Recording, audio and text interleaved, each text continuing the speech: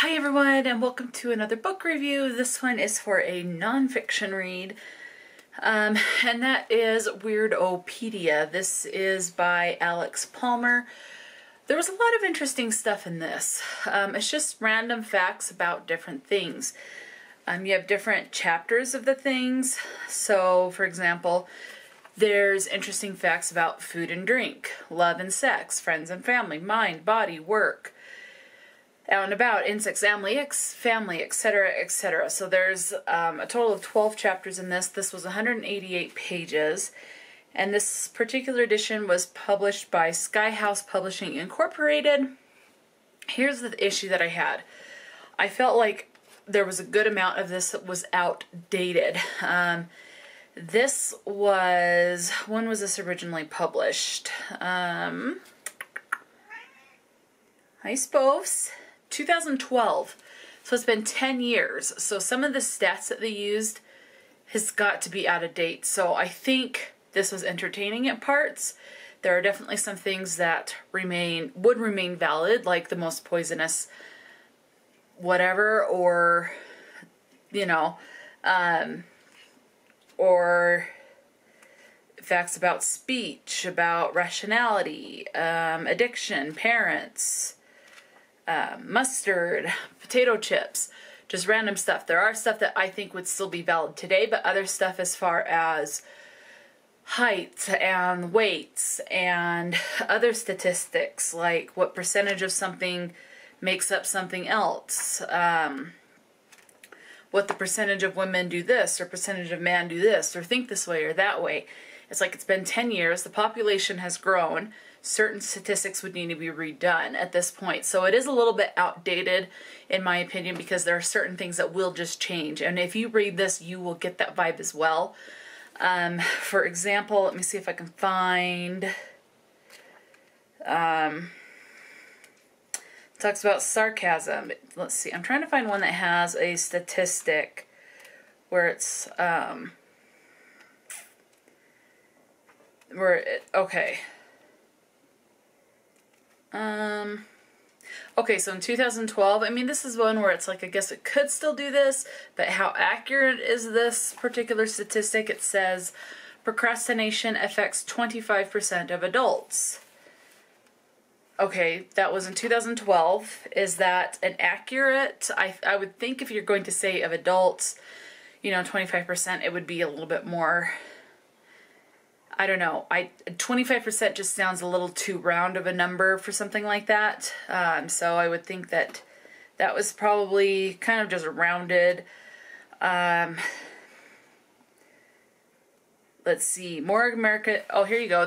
So Americans prefer sons to daughters. According to the survey, it says 40% of Americans said if they could only have one child, they would prefer a boy. Well, 28% said that about girls.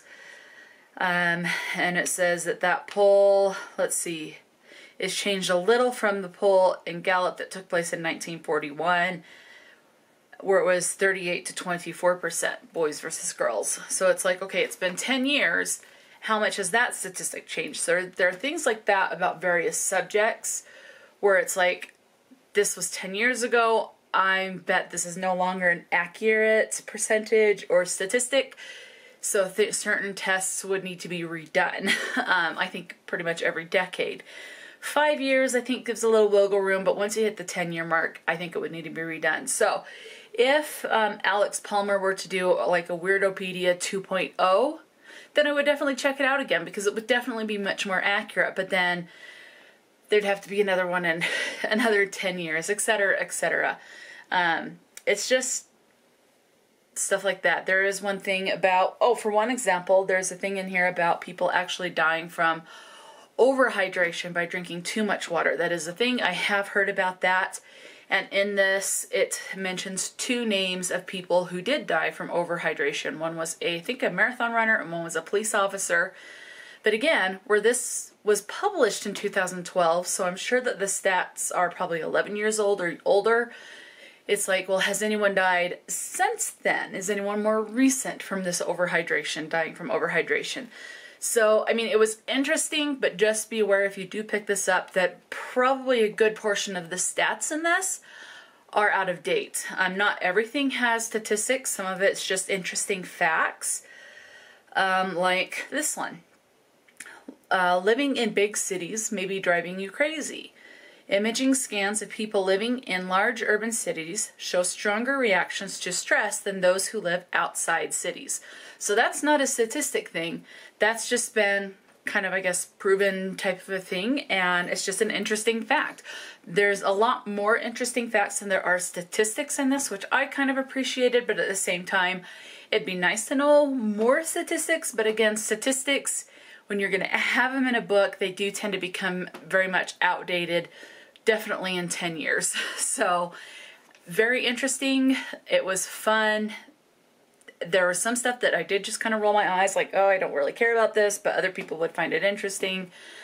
But overall, I am going to give this a 3 stars, mostly because 1, it was interesting, but 2, I really feel, yeah, I just keep saying it, I just really feel that there's some stuff in here that is definitely outdated. So, but definitely worth picking up. But just, if you do, just keep in mind of the outdatedness of it. But if there is a Weird-O-Pedia 2.0, I would recommend that over this one, which I don't think that exists, but you never know. I may just not have seen it yet. So anyway, so 3 stars, and it was good for what it is, and would have been better if I had read it when it was originally published. So that's it for this review. So until next time, oh, let me know if you have read this and what your thoughts on, or if you have some weird, strange facts that you like to share, then definitely let me know in the comment section below. So until next time, stay true to yourself and enjoy a good book, and I'll talk to you later.